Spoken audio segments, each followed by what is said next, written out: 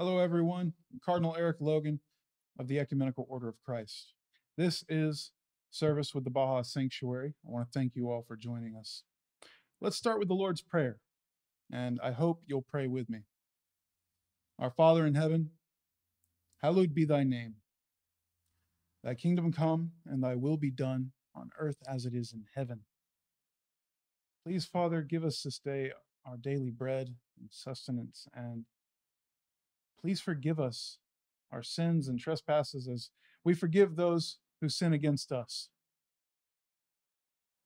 Please lead us not into evil, away from temptation, and deliver us from evil. For yours is the power and the kingdom and the glory forever and ever. Amen. Now, in Rael's name, we pray. Amen. Let's recite the creed together so that we can all be of one accord, one faith, one belief. I believe in God, the Father Almighty, creator of the heavens and earth. I believe in Yeshua the Christ, his transcendent Son, our Lord. He was conceived by the power of the Holy Spirit and born to mankind. He was crucified, died, and was buried. He descended to the dead, and on the third day he rose again. He ascended into heaven and was seated at the right hand of the Father. He has come again to judge the living and the dead. I believe in the word of God, the returned Christ, Lord Rael, in his great commandment to love God, love each other, in the holy ecumenical order of Christ, the forgiveness of sins, the resurrection of the body, and life everlasting. In Rael's name, amen. I'd like to make a quick announcement before we get into this. We are going through some changes that you might have noticed on some of the posts and the event description. This is going to be a time of change, as is inherent with the term apocalypse. It is a time of change. New projects are underway. We're extremely busy making that the best that it can be for you and for the kingdom. So please be patient with us. You might have noticed we've moved things to Sunday as opposed to the Sabbath, Saturday. In no way does that cheapen the Sabbath. In no way does that make it not the Sabbath.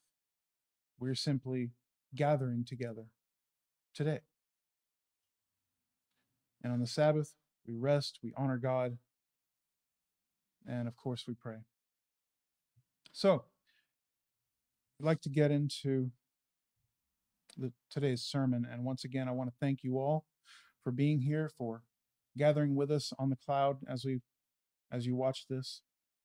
Together we can thank our Father in heaven for letting us be part of the great work of bringing the kingdom, the work of bringing each other home by God's help, home to a land of peace and purpose. As one, we charge toward this Messianic era because we know enough about what it brings to know that we, as a species, need it. We know war will be ended. What remains of today's armies will be a shadow, as surviving nations beat swords into plows and pay tribute to one king. At present, we're watching a global force buildup of superpowers like a tree fattening its fruit before they all fall. We know poverty in the kingdom will be rendered moot. All within Rael's reign, within his reign, emphasis on that, will enjoy a life free of the grind as we know it today. Their labors will instead be spent on increasing their own intrinsic value as a person, measured by what they bring to the collective table. At present, we're watching the global markets suffocating and collapsing under the weight of pandemic shutdowns. Meanwhile, all eyes turn toward stable cryptocurrencies, providing the groundwork for the kingdom to implement the gold-backed God coin. We know sickness in the kingdom will be a distant memory because The scriptural tree of life is a literal plant offered by the crown alone. Its fruit cures all ailments and optimizes the body's functions to an extraordinary level. At present, we're watching vaccines mandated to sicken the healthy. Those who survive this evil will still be in need of curing. Rael has warned against accepting vaccinations. Those who listen will fare well, and the despondent masses outside the kingdom will render it service, so they may receive the leaves of the tree of life, which will lessen their suffering. At present, we're watching Earth, and it is a shit show. Any idiot could tell you it's bad. Wisdom can see where it's going and chooses a path to the kingdom through Rael.